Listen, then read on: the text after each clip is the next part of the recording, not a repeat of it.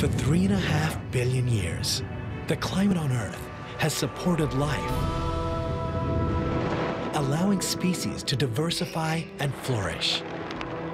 In the last 10,000 years, this unusually stable climate has allowed the rise of civilizations and provided a home to 7 billion people.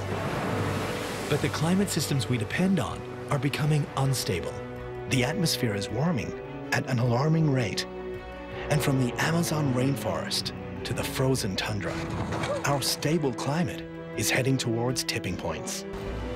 What we now know is that the Arctic permafrost is thawing faster than ever before, releasing large amounts of CO2 and methane emissions, which threaten to accelerate global warming this century.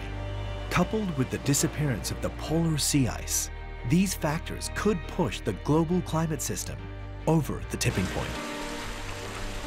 55 million years ago, the climate warmed 5 degrees over several thousand years. It's important to realize that the scale and rate of change that we're talking about now is several degrees, 2 to 5 degrees in just 100 years.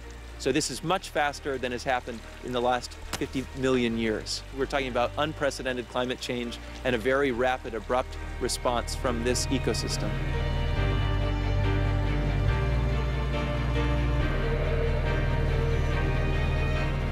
That could push the global climate system to the tipping point and make larger storms, floods, droughts, and rising sea levels more prominent across the world.